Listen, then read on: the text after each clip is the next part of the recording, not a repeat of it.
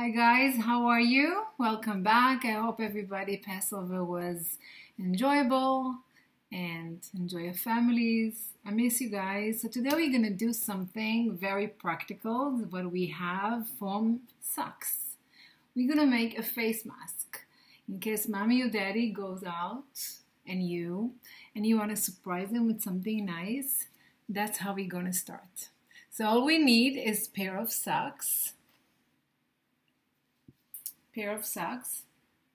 Those will do, and we're going to start like that. We're going to take the scissors, and exactly from the side where the socks turn to almost the end before the elastic, we're going to cut straight line down. And from this side, when the socks start to turn around this side, just before the curve, we're going to cut straight line.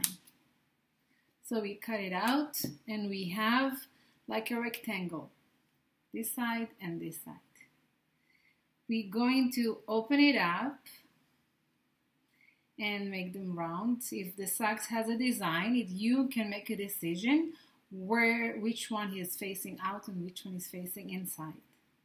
Since those socks is the same, I'm just going back and the same way I cut them, and I'm going to take the scissors and cut about ½ an inch, like a size of a finger, all to the F, exactly half, and here too. Then I'm going to open it up, make it flat, and actually you know what is that for. Those going to go behind your ear.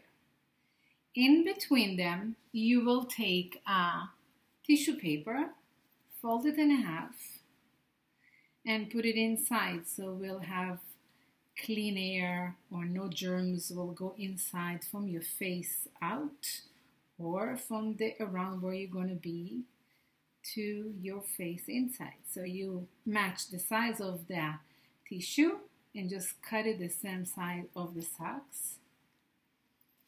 And basically, that's it. You have a face mask. You can make a design here, like the way I took another socks. Make a design on the face, or this side, and stretch it out so it will be behind your ear. And this is how it's going to face you. Just like that.